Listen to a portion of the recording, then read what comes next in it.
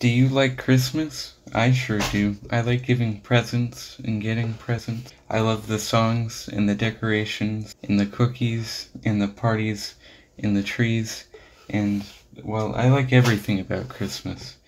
My favorite thing about Christmas is that it's Jesus' birthday.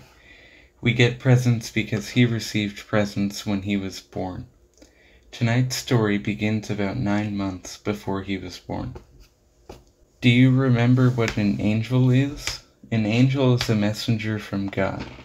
In the Bible, angels don't have wings. They look like ordinary people. In paintings and stained glass windows, they are given wings so we know who they are. This angel didn't have wings, but he had a name, Gabriel.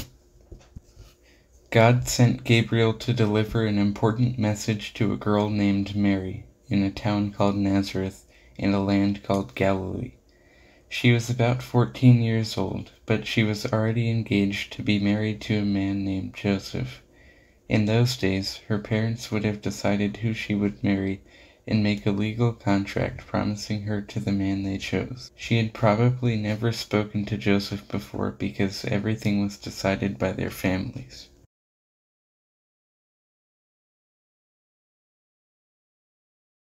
Imagine how surprised, scared even, Mary would have been to see this angel appear, and imagine how shocked she would have been at his message. Greetings, Mary, the Lord is with you. Don't be afraid, God loves you and is giving you a blessing. You will give birth to a baby boy and name him Jesus. He will be God's own son, and he will sit on his ancestor David's throne. His kingdom will never end. Mary was very confused. How can I have a baby? She asked. I'm not married. I've never even been alone with a man. The Holy Spirit will make this possible. With God, nothing is impossible. Jesus will be called God's Son. Mary trusted God's message given by the angel. I am God's willing servant. May everything you told me happen just as you said.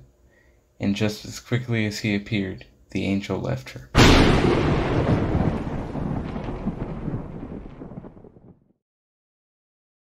We've been talking all week about people being brave even when they are scared. Part of being brave means trusting God to care for us, even when things seem hopeless or overwhelming. Mary believed the angel's message from God, and it was a wonderful message, so why would she be afraid? Do you remember how we talked about Mary's parents deciding who she would marry? The world was very different 2,000 years ago. Customs were different, and in that part of the world in that time it was against the law to have a baby without a husband. Mary could have been arrested and even killed for expecting a baby before she was married. Remember, the angel only appeared to Mary. No one else heard the message. What if no one else believed her?